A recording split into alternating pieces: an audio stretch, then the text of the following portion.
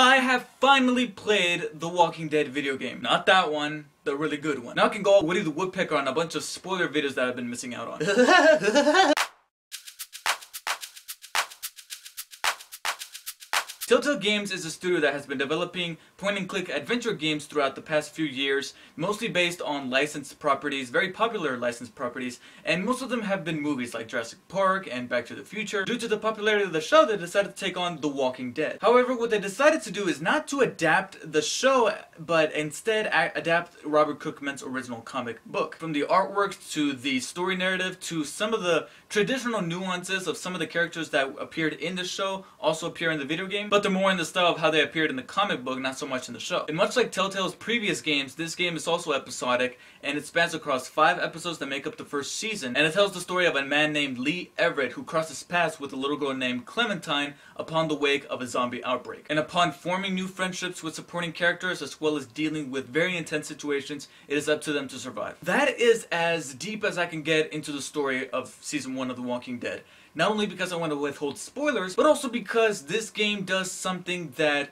we have seen in other games before, especially Telltale's games, but it's done so well that you just want to hold in the story as much as possible and just let somebody else play it. Because this game, like they say numerous times every time you start a new episode, is tailored to how you play. The story is told through the decisions that you make, whether it be something that you say to a particular character or just a simple action that you choose to do. Not one game experience is going to be the same from 2 different players. Some of the outcomes might be a little similar, but the combination of the decisions that the player makes between 2 specific players, it's not going to be the same. It's going to be a different experience for both of them. And that's what I absolutely adore about this game, is that these decisions matter. These decisions genuinely make you feel like you've made a choice. Every time you make a choice, there's a guarantee that you're going to feel, I made the wrong choice. I shouldn't have done that. But then you see how that choice affected the situation, and sometimes there are good consequences where you're like, okay, I'm glad I did that, but then there are also other not so good consequences that you have to live with, because these decisions will then affect the next episode. You know, whatever decision you made in episode 1, in one way or another, it's going to affect how you play episode 2 and then episode 3 and so on. Not only did I love the fact that it was episodic, because it kind of felt like just the show as well as the comic. You know, every time you read a new issue, it says, you know, next time on The Walking Dead, previously on The Walking Dead. And I love those little inserts, those little bookends at the beginning and at the end of each episode, recapping what you did in the last episode and seeing your decisions in that little, you know, previously on The Walking Dead montage, as well as seeing what may or may not happen in the next episode, just makes this experience all the more authentic and coherent with the comic as well as the show. But the decisions genuinely mess with your mind, because you become so invested with these characters and what they've gone through, that when your decision puts a life on the line, you genuinely feel it. Granted, every now and then you're given the option to say something or do something that isn't going to necessarily affect the story that much. But when the big decisions come, they're heavy. And all of that is due to some really spectacular writing. I love the writing throughout almost all 5 episodes. You know, one has more weak points than the other, but I'm not going to go into too much detail about them because that would just take up too much time. But the writing is exceptional throughout. You know, the dialogue, the way these characters behave, it's realistic. Unlike the show, you know, in the show, some of these characters were acting a little bit, you know, like jerks, but they were acting in a way where you don't have to act that way initially upon meeting. One of the complaints that I had with the show is that sometimes when characters meet, their first intention is to just pull out their guns and be like, what are you doing? What are you doing here? No, what are you doing here? Here, 2 things are at play. One, it's written better. Some characters, you know, it's treated in a much more realistic manner, where some characters will react aggressively, but then others that you would expect to act a certain way do act that way. And the second reason is because you control the protagonist, so you control what he says and does. So if you want to act aggressively towards this new character that you just met, you can do that, or you can choose the more positive, calm route of approaching this character with a mild manner. And however you react to that character will also decide how that character is going to react to you. If you want to speak out your loyalty to a certain character, that character will then be more inclined to help you out during tough situations in terms of the story.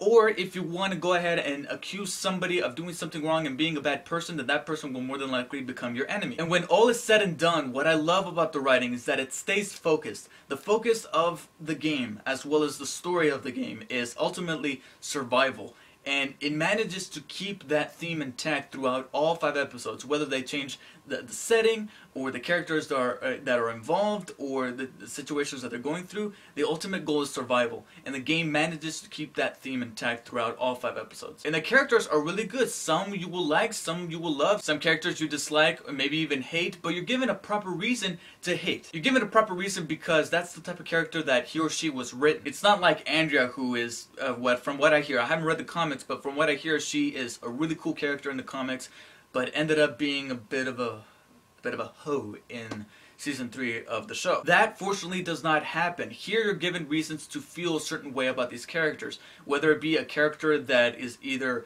simply just a guy that you're ultimately going to dislike, to a guy that you're going to love because he's a genuinely cool character, to a guy that's a bit complex because initially you think, oh, okay, this guy's alright, but then he goes through some stuff that makes you feel, man, he's acting very dark and a bit of a douchebag. But then when you put the things that he went through in perspective, you go, well, it kind of makes sense for him to act that way. I mean, wouldn't you? And what helps these characters be more awesome is the fact that they're designed very well. Like I said, they took the artwork from the comics and adapted it into the game, meaning you're not going to expect any sort of photorealism like in The Last of Us or any other current gen or even next gen titles.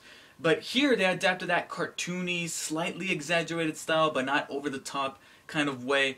And I absolutely love it. I love that it's cartoony, but at the same time, it feels like I'm watching a motion comic of the original Robert Kirkman comic book. And the design from all of these characters, from the ones that were solely created for this game, as well as characters from the comic, I love almost all of them. And to top it all off, the walkers in this game, in my opinion, scarier than they are in the show. Because in the show, you know, they're actors with makeup and a little bit of CG effects here and there. Here, they're given a haunting quality to where their eyes are just nothing but white, and they're missing complete portions of their head, and I don't know, to me they looked a lot more gruesome than they were in the show. And that played a huge role in how intense this game became later on when making those tough calls. The voice work for all of these characters are great too, especially Dave Fennoy, who plays our main character Lee Everett. In my opinion, I think he's gonna have one of the more iconic voices in video gaming in at least this generation. My only complaint about the writing as well as some of the characters will probably be Clementine. The majority of the time, like 80% of the time, she's a very enjoyable character. I love how she goes from a timid girl to not something completely different, but you genuinely see not only a development in her character, but as well as a development in Lee's character, as well as their relationship. I love that they start off with a simple, you know, guardian little kid sort of relationship at the beginning, and by the end they genuinely care about each other, and they generally have a authentic father and daughter relationship here, very much like in The Last of Us. My complaint, however, would be that there are certain moments where I feel like Clementine is a little too cutesy. You know, like when you bite into a dessert that is kind of sort of too sweet, and you chew it and you're like, it's a little too sweet. Now there's moments where Clementine's like,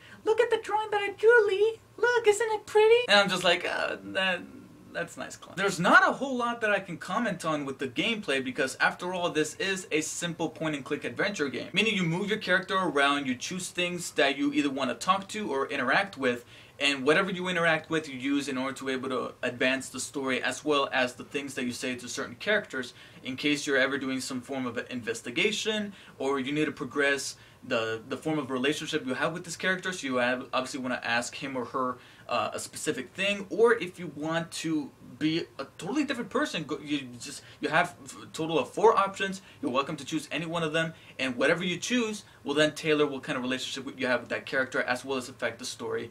In most cases, not all cases. There's some where you're given, you know, a tree, a dialogue tree, and whatever you really say, it just gives you some information about that character without actually affecting the story.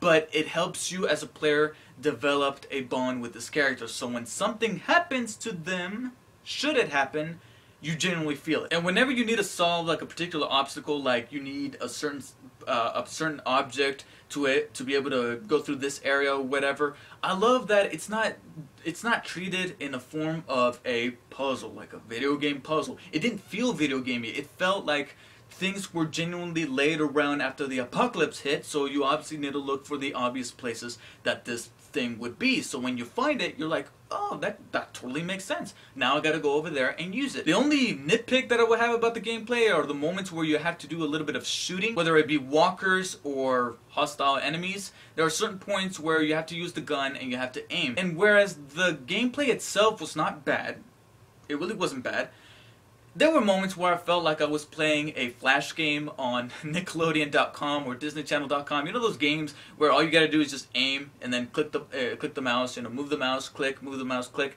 It kind of felt like that a little bit, but nothing that tarnishes the gameplay or the game itself at all. And if I had any other nitpicks about the game, is that every now and then there are some wanky animations. Like there are certain moments where I see a character do this, and I'm like, okay, it's repeating the same animation. I mean, not over and over like on a loop, but within the same cutscene, I think I see the same animation, you know, like twice or 3 times. And I don't know if this has anything to do with me having the digital version rather than the actual physical disc copy, but I had some glitchy menus. I mean, there were moments where I was stuck on the statistics menu that appears at the end of every episode, and it said right there, hit X to continue. I kept hitting X.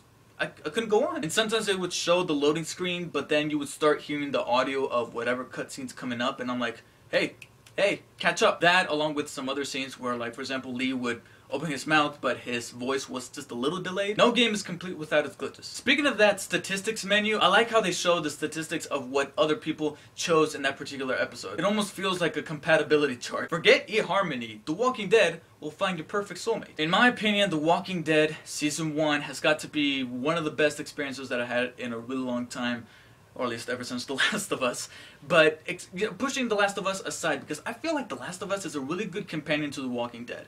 Because even though both have similar stories, both have similar character and story elements that, you know, can be compared to one another, they both happen to switch in terms of the game dynamics. Whereas The Walking Dead has to do a lot more of how you construct the story. The Last of Us is more about how the gameplay is integrated into that story. I feel like The Last of Us and The Walking Dead are just, Season 1 at least, are just perfect companion pieces. So if you're ever in an apocalyptic mood, these are the games to play. I just can't get over the fact of how much of these decisions that I was making mattered, how much they affected the story, as well as the relationships that I had with these supporting characters, and how much it affected me as a player, because I'm genuinely going to remember, not only am I going to remember these relationships that I build with these characters, as well as what happened to them, as well as what I did as the protagonist of the story, but also because these decisions will also transfer on over to when Season 2 comes out. So it makes me feel like I'm actually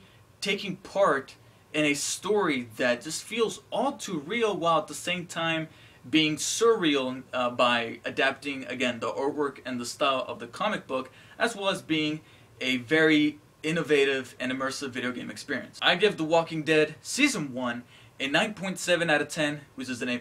And yeah, I will be getting 400 Days. I will be playing it, and I'll review it eventually. Thank you guys for watching, and I'll see you guys next time.